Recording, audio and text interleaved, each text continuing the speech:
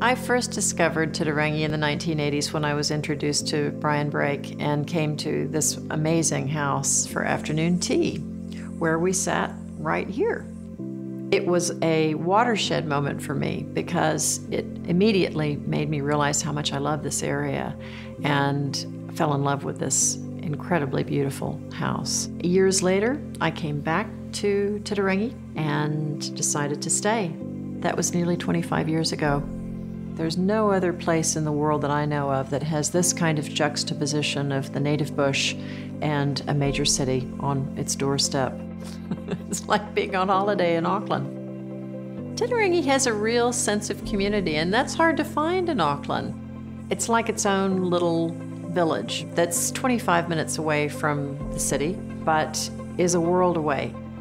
We're really lucky to have Te Uru Art Gallery. It's the second biggest public arts institution outside of Auckland City Art Gallery. It's light-filled and beautiful and modern, attracts people from wider Auckland, around New Zealand, and overseas.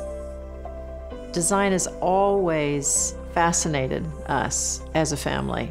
I grew up inspired by Frank Lloyd Wright. That's what initiated my interest in property and buildings. Working in real estate in Titirangi is one of the best ways to get to find some of the jewel properties that are here. There are so many interesting houses in this area. It's a privilege to be able to be invited in and shown around and discover something I've not seen before. I still get excited every time I come to a new house, whether it's architect designed or not. I think it's the discovery of the unknown and being delighted by something that I haven't seen before. What I love is the moment where you see someone's eyes light up. They walk into a house and you see it and you know that's the moment.